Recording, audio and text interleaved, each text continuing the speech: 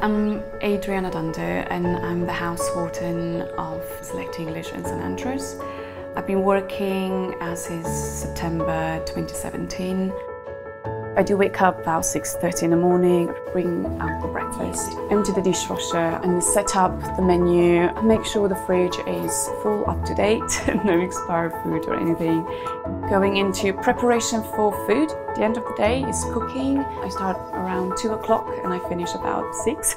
After cooking is the cleaning afterwards, and that takes quite long, so I finish about 10 o'clock.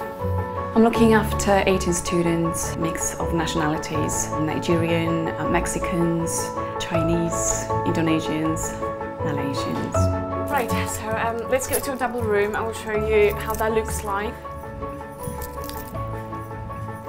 This is quite a spacious room. These two are friends, which makes things easier with the double rooms. The room is provided with full ensuite. They have the toilet, sink and the shower.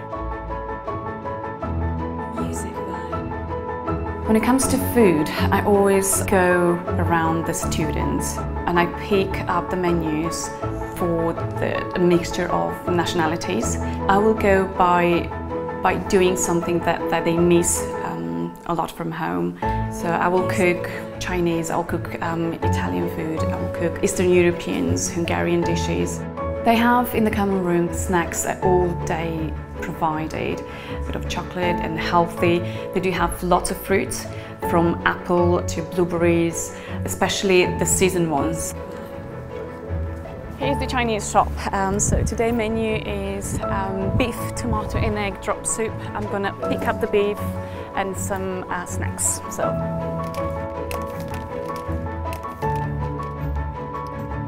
Here you go.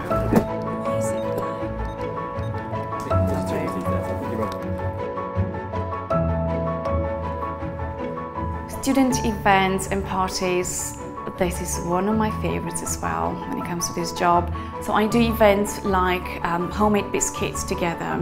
We do the preparation together, the cutting biscuits, that we can have quality time together when everyone can socialize. What students like to live in a hall of residence, I think, is they feel safe, the first thing, and then they enjoy the home cooking menus.